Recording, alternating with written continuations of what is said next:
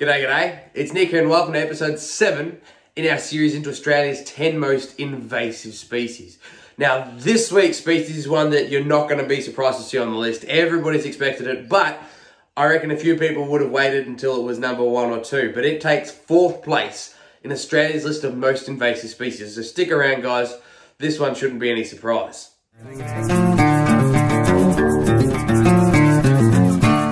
In 4th place for our most invasive species comes the feral cat. Now, the cat is something that gets people's backs up all the time when you talk about it because people love their cats. And look, I get it, but the cat is the 4th most invasive species in the country. Now, like a lot of invasive species, the cat arrived here pretty early on. Cats were brought to Australia during the First Fleet, 1788, but recently there's become some evidence that cats may have even been here a little bit earlier than that. When Dutch explorers were shipwrecked in northern and western Australia, small numbers of cats were introduced that way. But when people arrived from England and we set up colonies here, cats just took off. They started off living around people's farms, houses, things like this, and we kept them and encouraged them to basically control rodents. As rabbits became an issue in parts of Australia, the government had big programs and landowners deliberately released feral cats, not just pets breeding up, feral cats into very remote areas. And before long, cats had spread over the entire mainland of Australia. In fact, there's reports when European explorers started moving into the centre of the country that cats had actually gotten there before them. They'd bred up on the eastern part and the southern part of the country where they were released on big farms, and then moved into the centre of the country before Europeans even got there. Meaning that they've had an impact that we've never actually truly got to experience the untouched Central Australia before cats arrived. Today, it's estimated that there's between 2 and 6 million feral cats across the country. And this is in addition to the 3 million or so pet cats who still eat native wildlife, whether or not we want to admit it. So, cats pose a massive risk. Now, it's estimated that one feral cat will kill about 740 native species a year.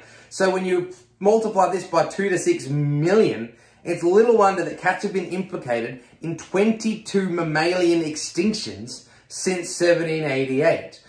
Now, if it's not enough that cats are eating native Australian wildlife all across the country every night of the year, cats pose a second major risk to our wildlife, and that is that they can carry a disease. They carry a parasite called toxoplasmosis. Now, it's estimated that in islands like Tasmania and Kangaroo Island, as many as 84% of cats carry this parasite, and it is found all across mainland Australia. And what this parasite does is it lives inside cats, but when it's ingested by other animals, particularly marsupials, they can simply die.